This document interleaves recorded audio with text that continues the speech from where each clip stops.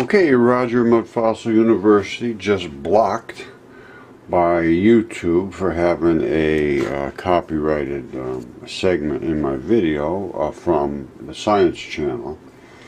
And they did a story about dark energy, and I was commenting on it because I had serious things to comment about. Under the Fair Use Act, I'm supposed to be able to do that. I'm not supposed to be able to block it because I'm not trying to monetize it. I'm not trying to make any money.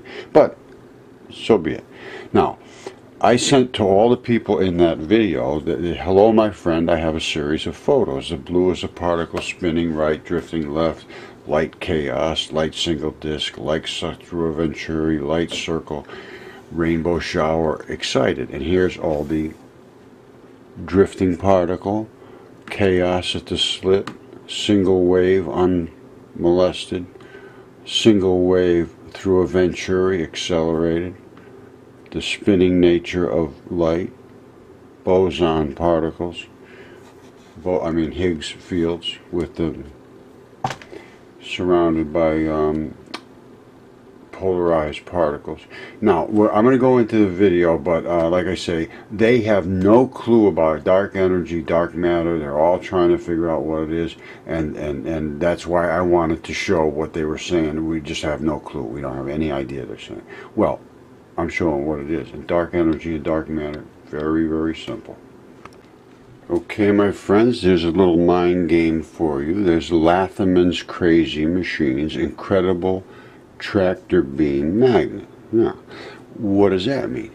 This is a negative and a positive, which has an excessive negative, but a strong positive.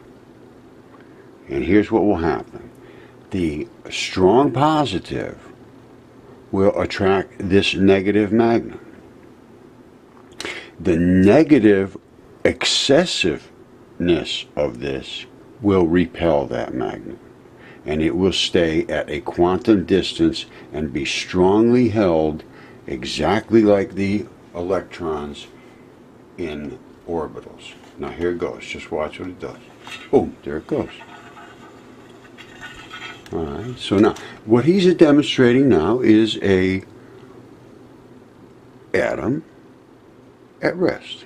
So the nucleus is here holding one electron at this point, let's call it a hydrogen, at bay, and he'll shake it and it'll jiggle around, and when he jiggles it around, that is going to be called heat.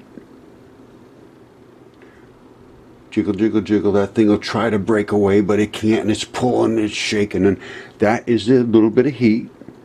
And if he shakes it so hard that it breaks free, that is light or electricity. It's a conduction of that electron into some other medium, whether it's air or whether it's into conduction through a wire or whatnot. So I'm just going to play it through. It's very cool, and you will see exactly what I'm saying. You'll see it shake, that's heat. You'll see it escape, that's light. And see how firmly it's held there?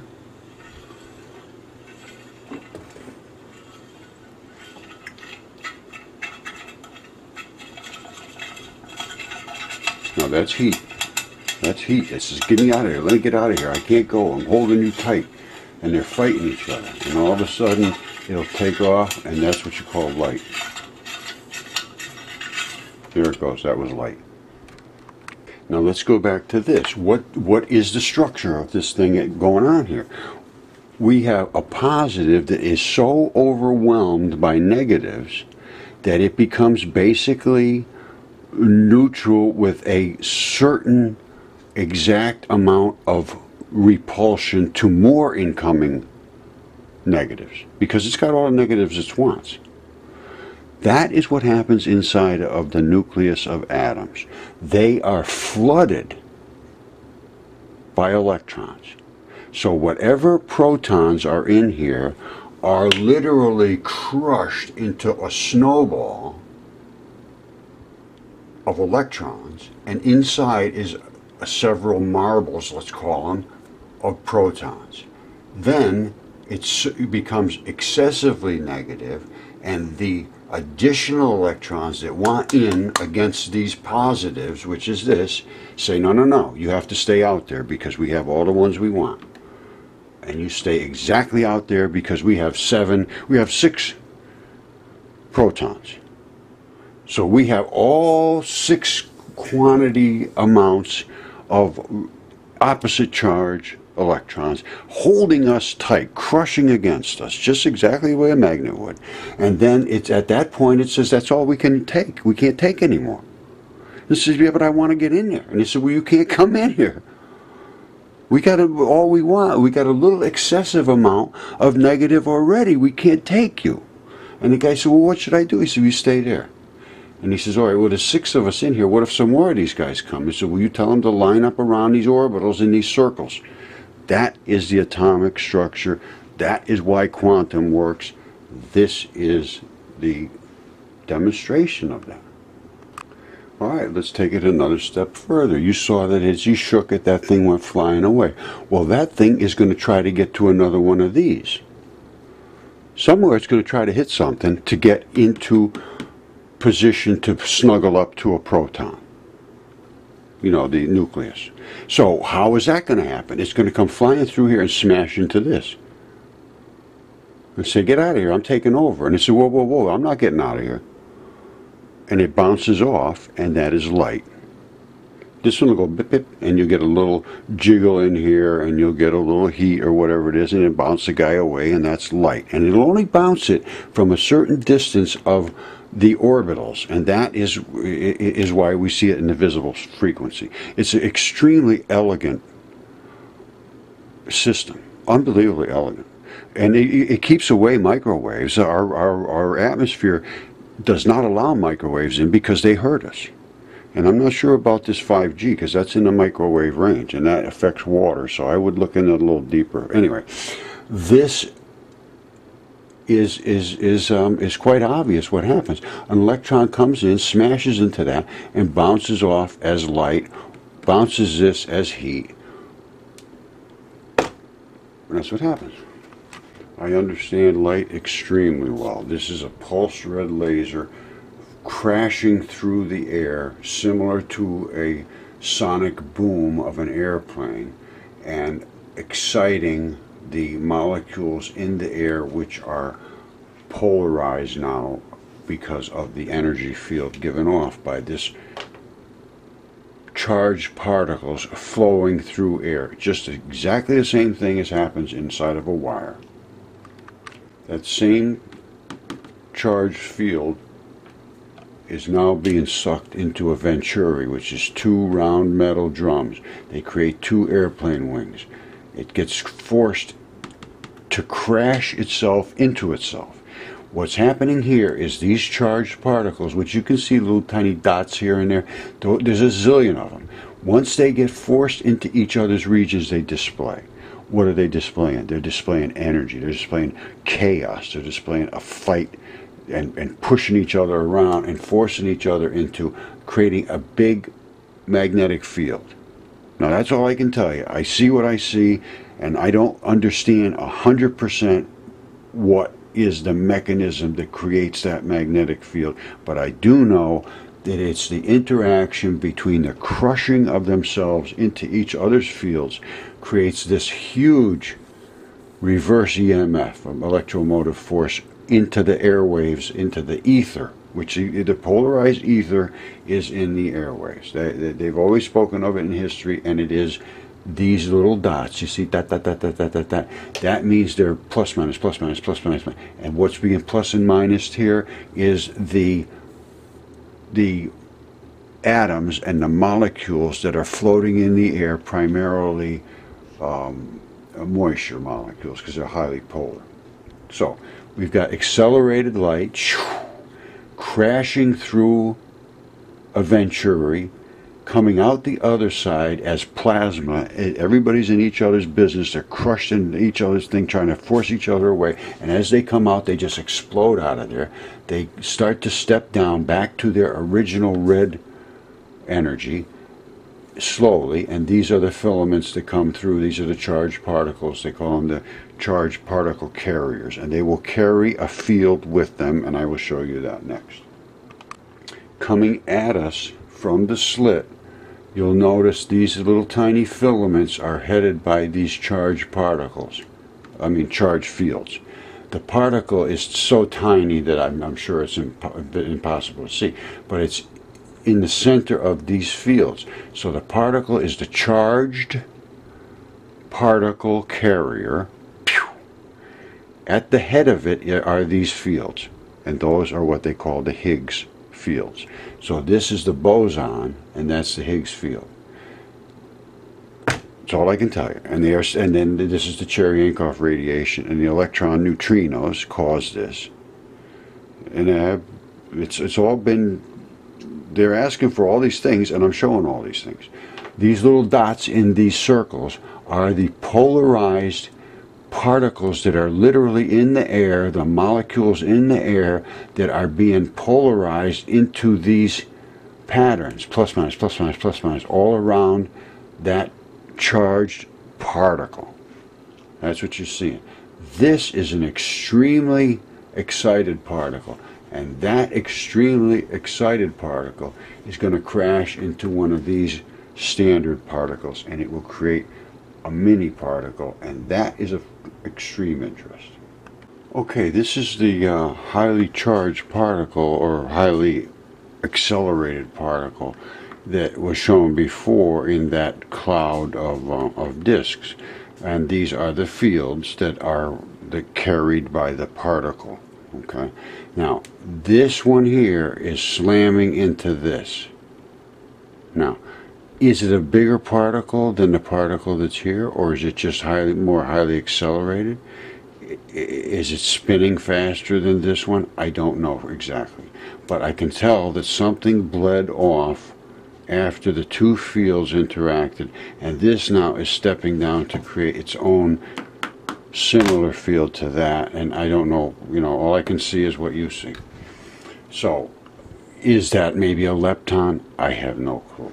It's a particle, or actually a part of a particle, because these are supposed to be the smallest particles that exist.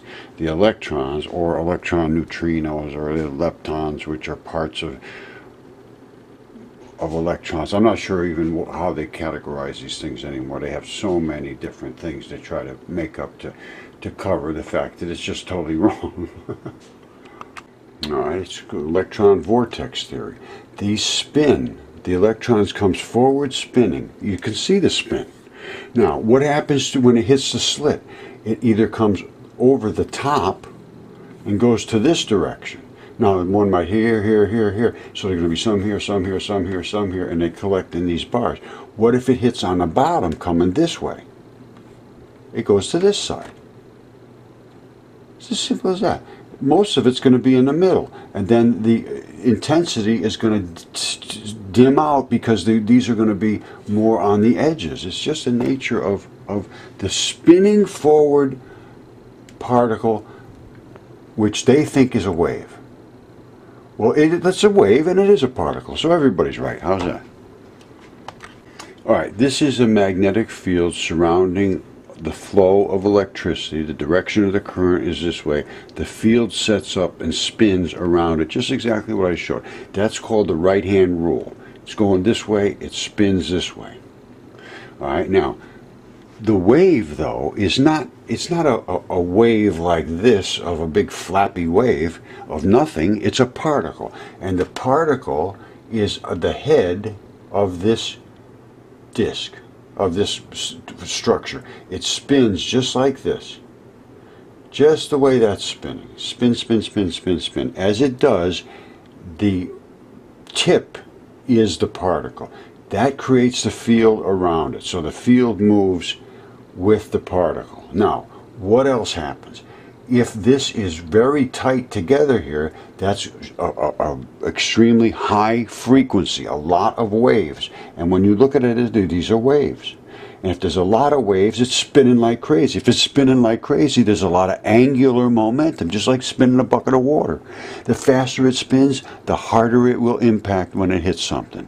They all go the same distance at the same time, but some of them are spinning like crazy, and some of them are just lazy old things, just sort of floating through the space.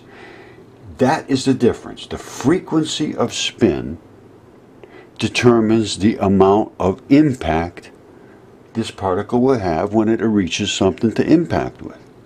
That's what energy is. The frequency of spin determines the mass, which is the energy.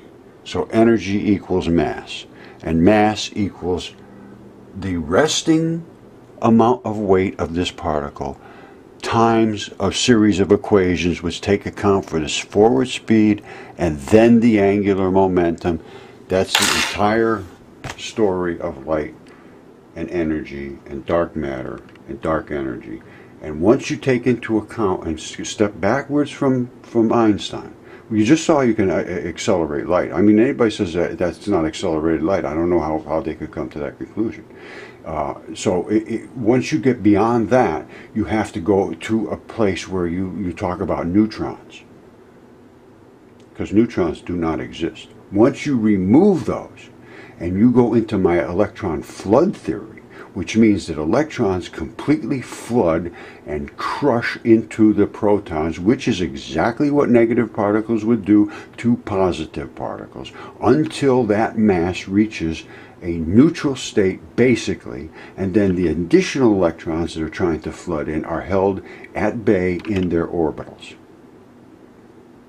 That means there's no neutrons, and that solves every single thing in physics. Take away the neutrons, take away the speed of light, back away from these things, understand that light spins. And I think I showed this, but I will show it again, just so you understand the spinning nature of light. I sent all my theories and my photographs of the light experiments we did, accelerating light and the Higgs boson and the charged particle carriers and the Higgs fields and the little, even, I think we might even see leptons. Charged particle ether, all shown. And I can't understand how they can think that this thing, the sun, shoots out something which is nothing, and then when it gets here, it becomes energy. It's energy here, and it's matter here. It's a spinning electron. It spins towards the Earth. When it impacts with the Earth, it displays. They're all negatives primarily. They stay away from each other. That's your dark energy. That's your dark matter. All right, everyone on that show that was talking about the dark matter, I sent them emails and information as far as I can send to them, and I'm hoping for a response. I'll be posting more about it. But all I heard was, oh, we're really looking hard, we're doing this, we look, and we're just searching every way. Well, I have some evidence to offer, and I think just as a general, normal investigative response, they would ask some questions or make some comments or disagree or agree. But to just completely ignore it and continue on without examining the possibility that neutrons do not exist is a very flawed way of going forward in science. So, the emperor has no clothes. Neutrons do not exist. Mudfossil University, Citadel of Truth, home of reality.